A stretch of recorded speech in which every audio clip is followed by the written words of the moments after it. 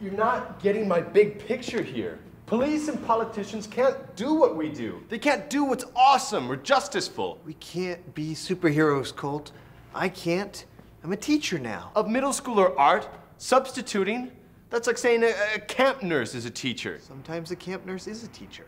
This city needs us. We're not some yahoos running around New York with the rest of the crazies.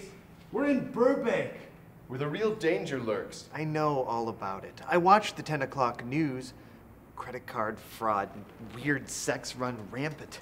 Have you heard of incest? That stuff's too hard to find. You need to open your eyes, Brett. I'm talking about stealers and inappropriate paint writers. The kind of stuff that happens every day. Dangerous shit. There are people in this world who sleep with their own family.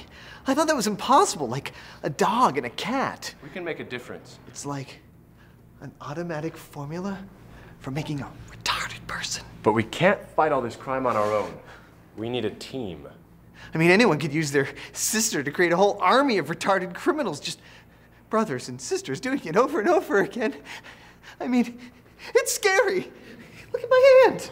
You need to set up meetings with all the other heroes in town. Just not during Friday Night Lights. We need a place to hide. Excellent idea. We'll use the attic here. It'll be the perfect headquarters. Yeah. Wait, what are we talking about?